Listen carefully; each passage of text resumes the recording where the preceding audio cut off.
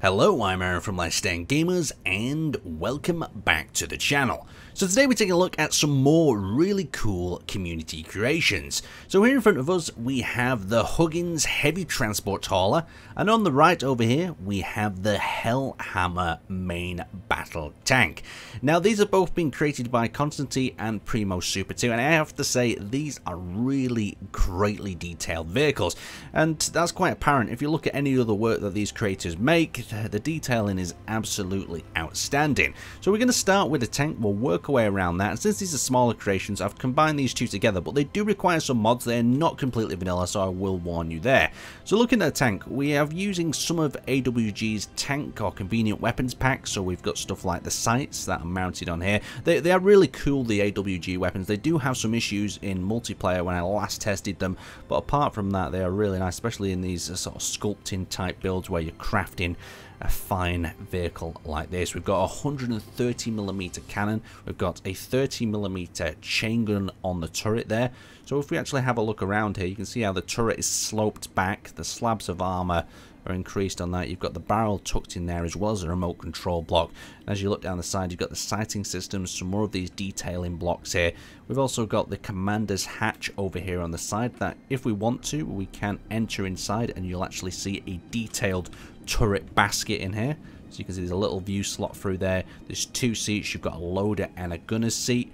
And over here you've got access into the front compartment of the tank. It's really nice having a tank that's actually got a basket in like this. It really kind of makes it a lot more realistic. You can see it's mounted onto a rotor down there as well.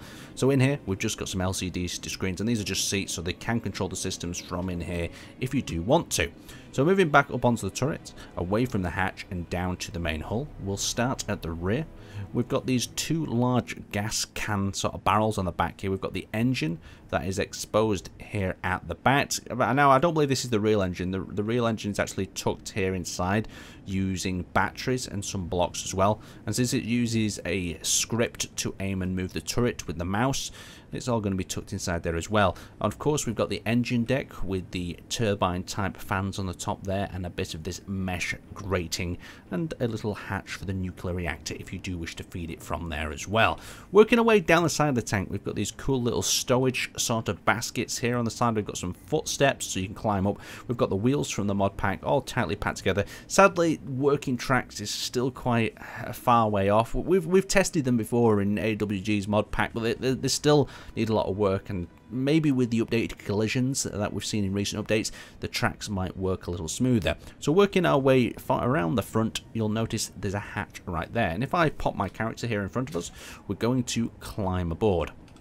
So climbing aboard and finding that little seat there, we're going to jump ourselves in the driver's seat, and then we are going to close the hatch. So actually this is the hatch view here from the front. The actual hatch view is the direction of the little cupola there on top as well. So what we're going to have to do is activate the remote control block. Of course we've got actions such as the cupola view slot. We've also got the cupola lower, up and down. So we can lower that up and down, and when it's lowered in the hull we can view through the front slot perfectly like that. Let's get this thing moving. We've got some targets out there to actually shoot at as well. But first let's just see how mobile this guy is. So we can lock the turret out by pressing number 5 if we want to, or rerun the script, and we can fully traverse up and down. And what will be interesting to see is if we move over this, just how well it stabilizes the gun. Yeah, it's not got too much of a bad stabilization. Of course, I always feel in Space Engineers wheels need some serious love. We have done a mod on the LSG Quality of Life pack that fixes wheels a little bit better, but it's only for the larger pack. But you can see a tank of this scale should easily be able to climb something like this. But we're just getting a lot of friction, a lot of grip like that, a lot of wheel spin, but we are over the obstacle. Let's try engaging some of these targets. So we're going to have a look through the viewfinder. This is aiming right down the barrel of the main gun. We're going to select the main gun, laser is on target, and we're going to let a shot off. Oh, absolutely destroyed the turret of that tank. So let's do one from third person. We'll bring it on over, we'll put the laser on the target like so. Let's get ourselves in a nice viewing position to see this thing go down range. Let's fire a shot off. Here we go. Oh, lovely. Let's realign our targets back to F9. Let's try putting it one on that distant target. Maybe even use the rangefinder here. So this is part of the AWG mod as well. We've covered this in the past. We've got that on target. Let's go back to F8. We'll cover a longer shot. Oh, look at the velocity of that gun. It's great. The reload is a little bit longer, but it's kind of the amount you'd see in a main battle tank, so it is pretty well balanced. You've obviously got the chain gun on the roof. That fires a singular shot for some reason. I'm not too sure why that isn't functioning. But let's try firing one on the move as well, just to see how stable this sort of setup is. So we've got a barrel. We can engage on the move with no problems at all here. Yeah, let's just roll that back around. And if we do want to close the upper hatch, we can do as well with number 9. You can see the commander's hatch up on the top deck. Very, very cool indeed. Loads of cool features. We've obviously got the antennas there, but I just like how stable this tank is. Only if the wheels offered a little bit more functionality, it'd be even cooler. But what we will try is we'll bring this around the back of this transport vehicle and we'll see if we can load this tank on in a moment. But we'll do a quick tour of the transport vehicle first. So we'll get into a position about here. We'll park that up. We'll put the brake on if we can. Brake is on. Okay. And we'll eject ourselves from the vehicle. So over to the Huggins transport vehicle. What exactly does this one offer? So we've got a 6-wheeled truck design at the front with a very space age sort of stealthy cab. Just look how this kind of hovers over the front end. You've got this lower bumper and you've got this gap underneath. So we'll actually have a look at the detail a little bit further here. We've got these little mirror type displays over there, just creating a little bit of detail. We've got these large LCD lights. We've got the lighting down on the bumper bar here itself. And I believe these bumpers, these look like they were some sort of piston component, but I think it's a tank component from the AWG pack. As we work along the side, we've got some of these armoured detail segments. We've got the button that lowers this access door on the side that I'll show you in a moment, and it is really damn cool. As we work around the back, we've got the fake smokestack that is made of the iron thruster, and we've got a little bit of an engine deck here powering away. Just look how cool this looks. Some of the detailing going on in these lower sections, I think these are just space balls, but it really gives you a feeling that there's some sort of engine at work underneath there. A really cool ship, or well, truck design, not a ship exactly. It looks like a ship. It could, you know, if you took the wheels off that, it'd be a cool little ship even in itself. You've obviously got a cupola up here as well, so you can drive this thing. All it's missing is a little bit of a turret, maybe to protect it as you're driving and transporting your vehicles about. So coming to the back here, we have the trailer hitch.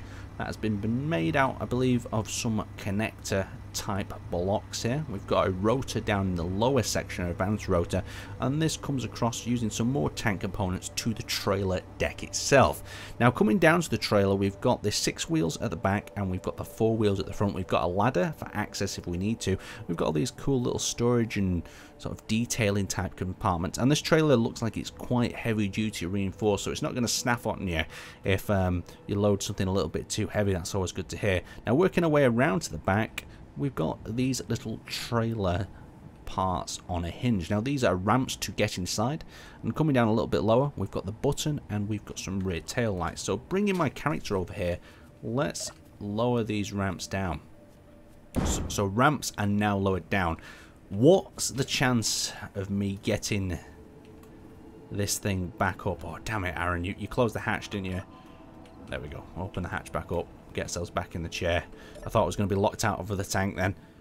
So let's move this up the ramp. We're going to have to line it up quite perfectly. Make sure we take remote control. Remote control has been taken. We're going to line this up well. Hope all the brakes are on the other thing. And I think to make it up this ramp, we're going to have to give it some speed. Oh, this is classic Space Engineers clank. Okay, we're not lined up correctly. Let's bring it back a little bit. Turn it to the left and give it full speed and just see how we do. There we go. Oh, look at that. Come on, tank. Okay, we need to give it a little bit more power. I think we need a little bit more of a line up on the left like this. A little bit more power and we'll be aboard on this run. So there we go. Oh no, we've broken something. Hopefully it's not anything important. Woof. We're aboard. So let's move the tank further forward and make sure it's centered. Oh, don't slide off now. God, I'm going to look like one of these tank fail videos where the tank slides off the side.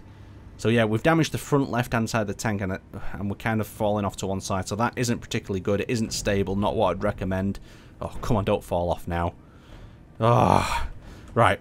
We may have to do some fixing here. Okay, we've rolled the tank over. It's all gone wrong. It never goes right on a video. I tested this out before. I literally went up in the first run. So we'll bring the tank back over. We'll line it up the best we can and we'll try and get ourselves up one last time. Hopefully we've not broken anything crucial in that loading time. So bringing the tank back. There we go. Let our wheels get turning. Perfect. Line ourselves up. Not too much gas. Just enough. Try not to break them hinges. We don't want to do any of that.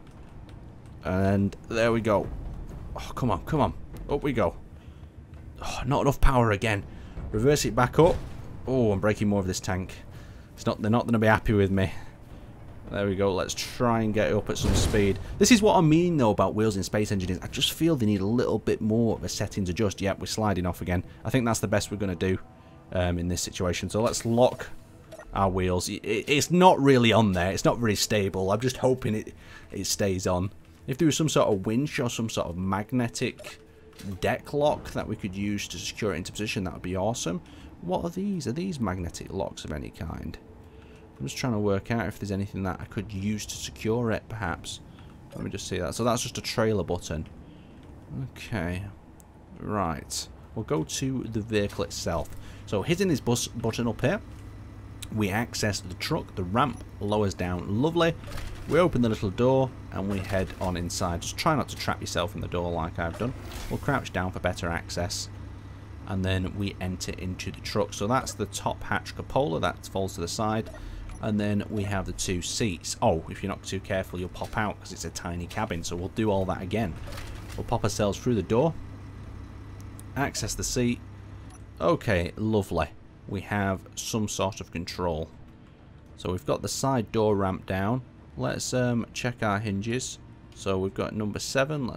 That is doing the reverse door, and number 8. So 8 and 7 need to reverse them up and move them into position.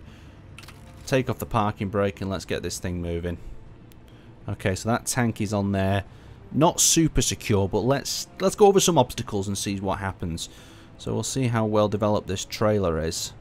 Oh, there we go. That hitch is working really well.